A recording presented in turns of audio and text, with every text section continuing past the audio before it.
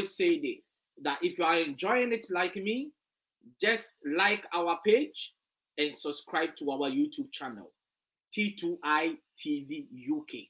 So we were talking about the mental barriers in relation to this vision that you are embarking on, and you were on the second one. So if you can continue from there. So I will just add some few of the other mental barriers, such as many people think they don't have enough education, but I think they don't really understand the concept of education. Because if you look at most of the most successful people in this world, some of them were not really highly academically educated, but they made very indelible impact on the surface of this planet. And I think our problem is that people confuse education with going to school. And that is not, these are two different things. Education is actually the ability to develop one's mind, the ability to really use one's skills and talents to really achieve what he wants in a very meaningful way. And most, as I said, most of the people who really formed the foundation of education, for instance, were not educated.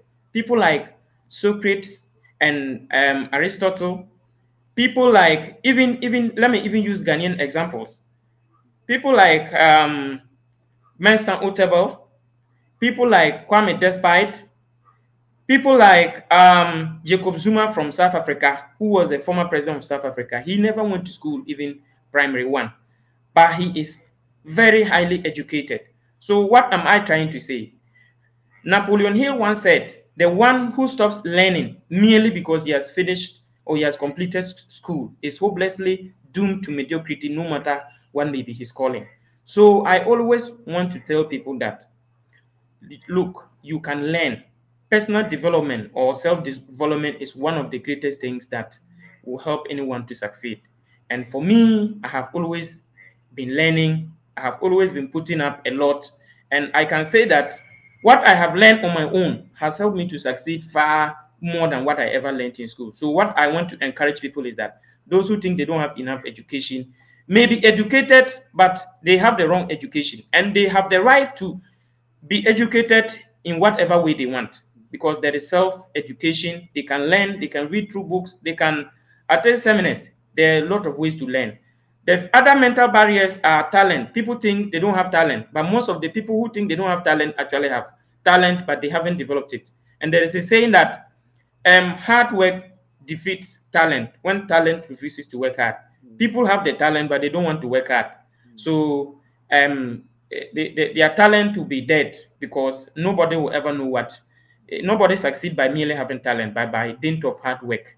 Then, lastly, people also think that maybe they are disabled, and that doesn't help them to succeed. And I am saying that physical disability that doesn't really affect a person's brain and faculty of reasoning cannot really stop a person from achieving his purpose in life. Why do I say this?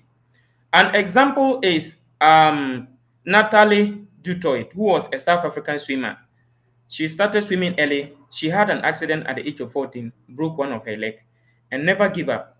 She never gave up. She was determined to get to the Olympics. And I tell you, she became the first person to swim at the Olympics and to even compete with able bodies, and was even able to win.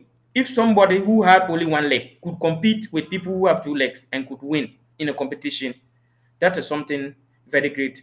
Then Franklin D. Roosevelt, the former American president, who has been ranked consistently as one of the best presidents ever, was disabled. She had polio, and she was sitting on a wheelchair and could even defeat an incumbent president, lifted America from the Great Depression, and was able to help America to become a world superpower, exerting a significant amount of influence around the globe.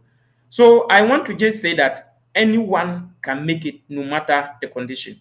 Helen Keller said that the only thing that is worse than being blind is having eyes but no vision. And I have said that the worst disability is not physical disability, but physical ability with no vision. So people have physical ability, they have the eyes, but they have no vision. That is why we have disabled people who are able to achieve far greater So that is the few mental barriers I have encountered, and I was able to break them in my own way. And through the change of mind, it has really helped me a lot.